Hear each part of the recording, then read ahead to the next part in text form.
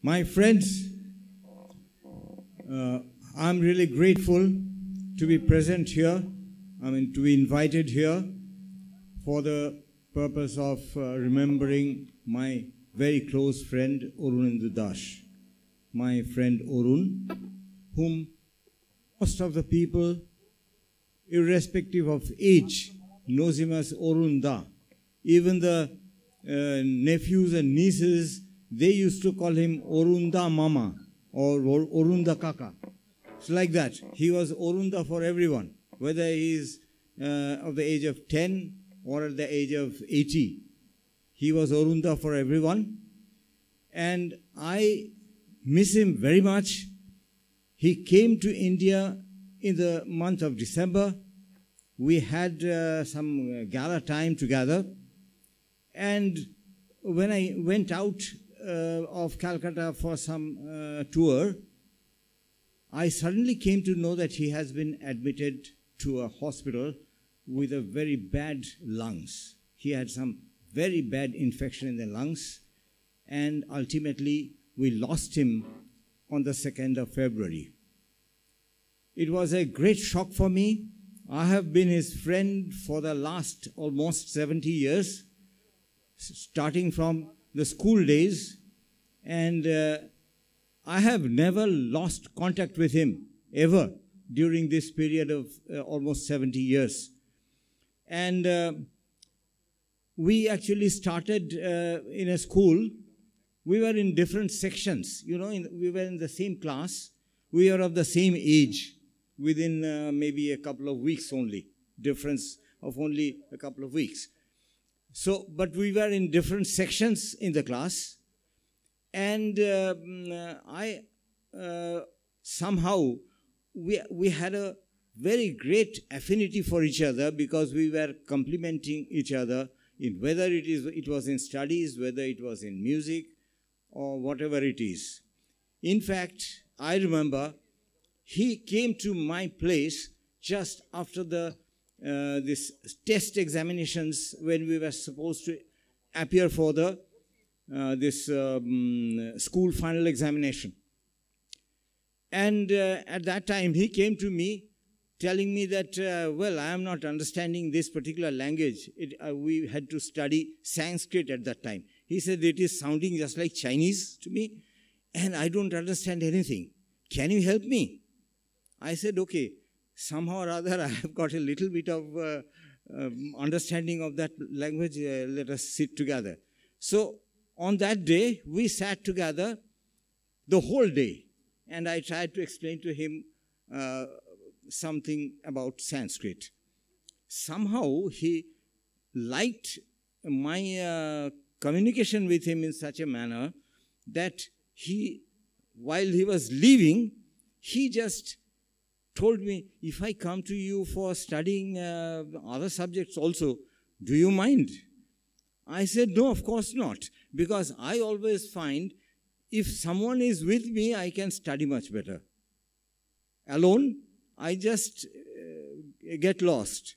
So I said that it was a boon to me. So I said, certainly you come every day, no problem. You stay the whole day and we'll start studying together. Mind you that there was only 2 or 3 months before the final examination. So we studied together all the subjects, whether it was mathematics, whether it's geography, whether it is history. We will all study together for the 3 months before the exams. And he somehow found that interacting with me is very easy for him. And once he said that, well, I don't understand the subject so well, right at the beginning. He said that perhaps my brain is not all that sharp. I said, see, it is very difficult to find a person who is a genius, like, say, for instance, Einstein or Newton. Such genius are very rare in the whole world. Only a few, amongst a few crores. And similarly, you must understand that it is really very, very difficult to find out an idiot. We are all average people, and it is all how we study, how we try to understand the things, that makes all the difference. I mean, in the exams, studying for the exams is a different question. But if you want to learn a subject, then you have to try to learn it. Somehow it impressed him, and all his life he actually studied a subject not for the exams, but for understanding the subject, and that gave him a lot of confidence in everything. And later on I found that in his life, he taught his own children. He never trusted anyone else to teach his children. And his children naturally became extremely sharp and very, very good students also. So that was a very interesting thing. So we studied together, and then after we completed the school final examination, we started studying in different colleges. I was in St. Xavier's College, he was in Charuchandra College. But we never stopped studying together. For the whole 2 years, when we were studying the intermediate science, at that time there was no higher secondary, it was the intermediate science. It was more or less the same, but it was studied in the college. So we were in two different colleges, yet we studied together the entire 2 years period, and both of us gained by that. And mind you, that study was not studying only the books. It was studying the books, of course, but it was the whole day we spent together. We used to chat, we used to sing, we used to play music, and that was the whole day's program. And that is how he actually started music at that time very much. Earlier he was interested in it, but that time he started writing some scores for music, some the wordings, that means the lyrics for music. He started writing at that time. And initially he started, when he left the college and went into the engineering college for studying this architecture, then he started enjoying writing some parodies of some well-known songs. That was his starting with these songs. And we were studying together. We started learning guitar. At that time, Spanish guitars were not there. At that time, we were playing Hawaiian guitar. Now, I bought a guitar and I started learning, and Arun also started learning from me. We learned together.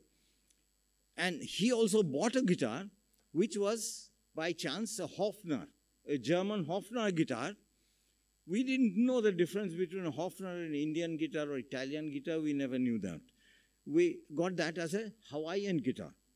One day, when we started replacing the strings of the guitar, they were worn out.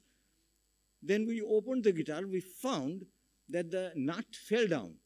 And then we found that it was a Spanish guitar. It was not a Hawaiian guitar.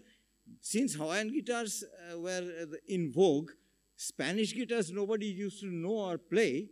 So they just converted into a Hawaiian guitar, which was originally a Hofner Spanish guitar of excellent quality. And then he started trying his hand, because earlier we were playing only Hawaiian guitar. So he started playing. But one thing very important, when I started playing Hawaiian guitar, I learned from one Goanese teacher. I didn't learn in the Bengali music with Hawaiian guitar. I learned it from a very well-known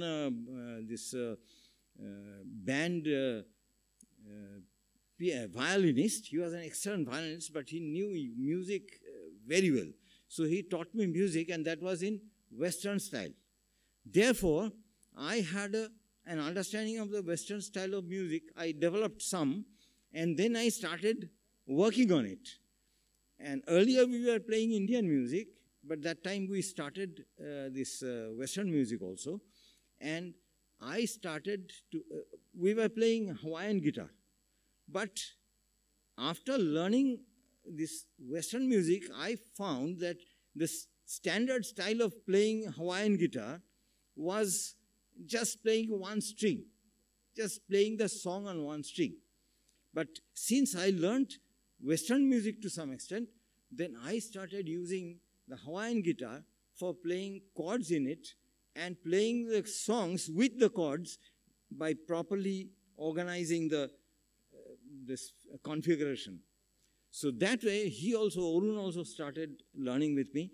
So then he also developed a lot of clear conception of what chords are, how the chords should be organized and that.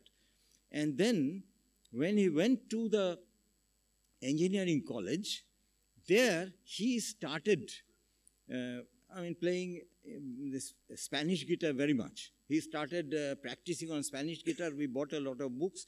I did not continue with guitar anymore, but he started learning Spanish guitar on his own at that time. And also he used to play Hawaiian guitar also.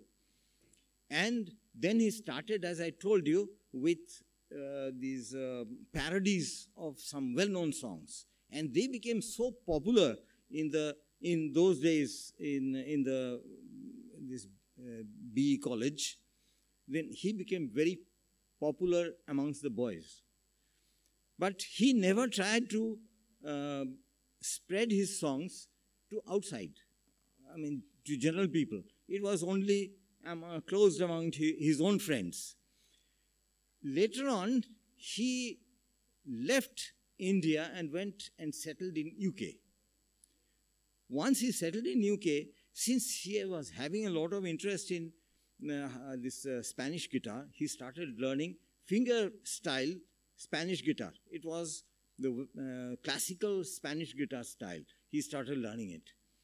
And when he started learning Spanish guitar finger style, then he started writing songs for suiting the guitar accompaniment. So that way, he started writing songs, and the first book that he compiled was called Chaytarer Gan. That means Song for the Six Strings. That means, you understand, the guitar. The songs were so beautifully suited for guitar accompaniment. He used to play guitar. He learned guitar there properly. He learned classical guitar, and then he was very well equipped to accompany his own songs with guitar. And then he started singing also. Earlier, he never used to sing. He was playing only guitar.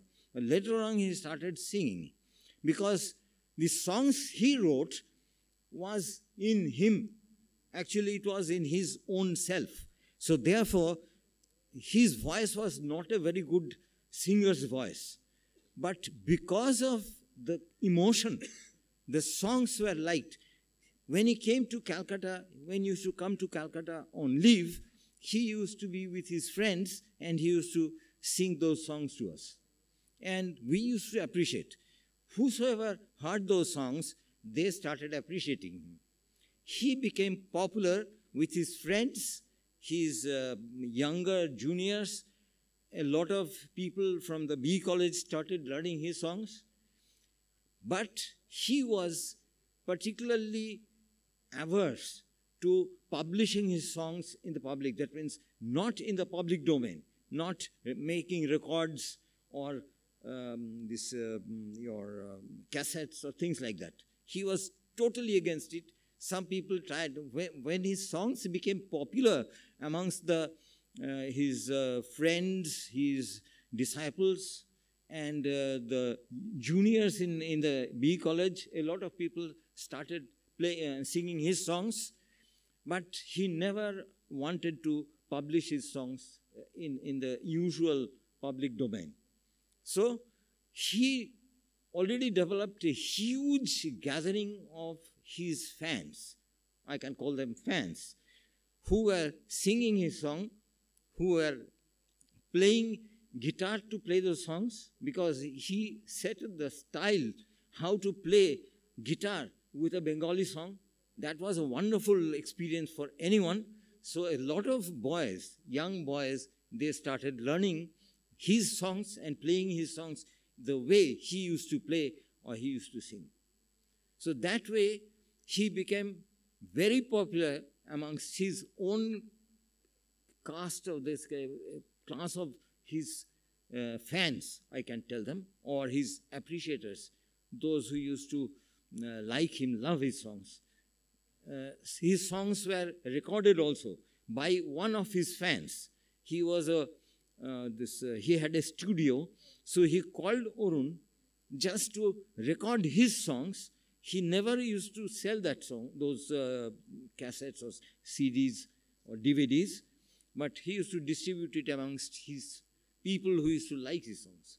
It was a very wonderful experience, and these persons are still here. When he used to come every year, Arun used to come to Calcutta to meet his friends. And whenever he used to come to Calcutta, lot of people used to call him, take him to their arena, their houses, their groups, and used to ask him to sing and teach them to sing. And that kind of, it was an experience for him and which he never used to forget. And he used to come every year. I think for the last 60 years or so, he had been in UK. And I think every year he must have come at least once, sometimes twice. And that was only for the attraction of his friends, his well-wishers, and his appreciators, those who used to love him, for them. So this time also he came here, I think with the same intention. But it was a very sad day that he suddenly fell sick. I think Calcutta has got a lot of very bad infection, particularly lung infection. You know about the situation of pollution in Calcutta.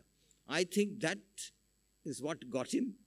See, he got very bad infection in his lung, and eventually we lost him. It was a great loss for me and for every one of his friends and his disciples, and also his the persons who used to love him. So I am very sorry that we lost him, but he will be remembered in our lives. We have got the songs amongst us. A lot of people know his songs, sing his songs. You can find millions of them in the say for instance the YouTube. You will find a lot of songs sung by a lot of people and also by himself. Arun's songs have been published in the YouTube.